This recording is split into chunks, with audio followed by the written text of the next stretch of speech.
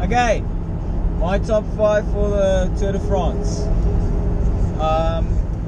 Froome, fucking obviously. Froome dog.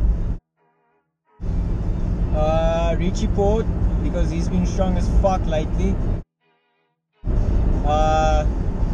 Valverde, I think he's in fantastic shape.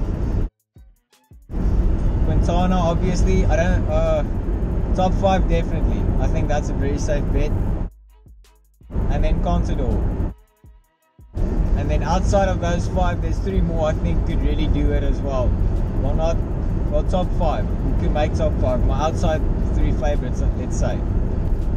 That's Romain Bardet, Fabio Aru, Jakob Fuglsang. I just want to say it's fuck late and there's 2 dogs outside here trying to sleep. Shame. But it's late and everybody's asleep, so I'm just here trying to get this shit done. Stages to watch this year. Stage 1. Individual time trial. I'm not sure what's going to happen there, but we'll probably see who has early form. I'm expecting... I don't really know who's going to do well. I think we'll see who has early legs, but I'm not sure what's going to happen. Stage 5 is going to be a big one because we're starting to get into the climbs and it has a very big summit finish very early in the race. So I don't think... Dogs are freaking out. Stage 5. I don't think anybody will win the yellow jersey there, but I think it's very possible to lose it there. Then stage 8. It has a... These dogs are freaking out.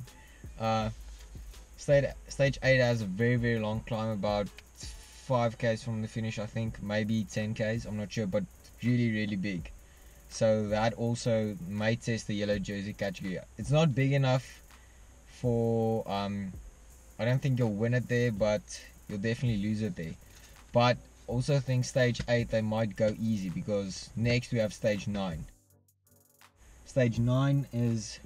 I think there's 5 or 4 very, very big climbs there. Like fucking massive climbs. So I think that's going to be a hot and heavy day for the yellow jersey and the King of Mountain category. Possibly, maybe we'll see something from Quintana there, but I'm not sure. I think later in the race, which brings me to stage 12. Stage 12 has a few very, very long climbs, and I think if Nairo Quintana can do something this year, it'll be there. I may be wrong, but there's a lot of doubt over his form coming into the race. We'll see what happens. Maybe there. Next, stage 17. Here we're getting into the make or break stages. It's decent climbing, but we'll see. Yeah, we're really into the climbs now, and it's short and punchy this year. It's unbelievable, the climbs.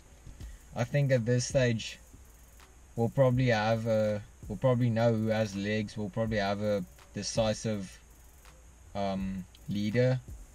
I don't think... Maybe you can... I think stage 17 is where Froome launched his like descent attacks last year. We'll see. The climbs are big enough to do it, so we'll see. The downhills are hectic. And then lastly is stage 20. Now the second individual time trial. I think at this point, whoever has the yellow jersey, whoever has it at stage 20 should be able to keep it. But if Froome doesn't have it at stage 20, I think he could be a very, very dangerous man to take time. Yeah, I think he'll be strong on these, on the individual time trials this year. They suit him quite well. Yeah. First off, I think Nairo burned himself out at the Giro. Like, he didn't perform badly, but I think he burned himself out. I don't think he's a yellow jersey contender. I think we'll see him in the top 5 almost definitely, but not a win. Port is ridiculously strong, and I think he's a massive risk. BMC though, BMC won't be able to stick with Sky up the climbs, and I think because of this, Port will be on his own when the pace kicks up on the steep climbs. Also, with Stannard not there, Vasyl Kirienka is gonna have a shit ton of work. I don't know what's gonna happen there, but Vasyl's gonna, yes, that dude's gonna have to hoy.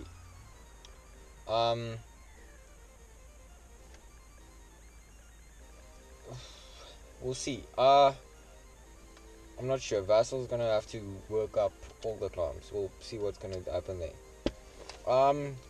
Greg Van Avermaet said he's going for stages, and I'm not sure that Roach can do that. How that's gonna influence Roach versus Kirienka. I'm very on Sky and BMC right now because those are two very dangerous teams in my opinion right now.